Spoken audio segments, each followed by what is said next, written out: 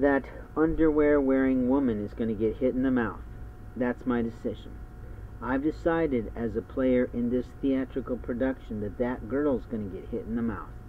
We're going to make sure that girl gets hit in the mouth so that she knows that she's a girl and not a man. And we're going to make sure that bastard of Satan, like we like to call her, is totally spent. We're going to spray her down with something to bring flies upon her to make her look like Pigpen.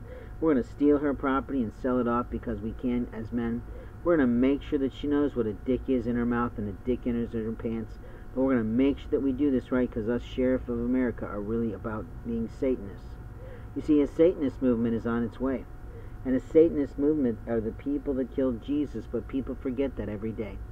Very rarely in America do we remember that it was the police of the day, the centurions in their way, that killed Jesus, beat Jesus, whipped Jesus, and put a crown of thorns on his head.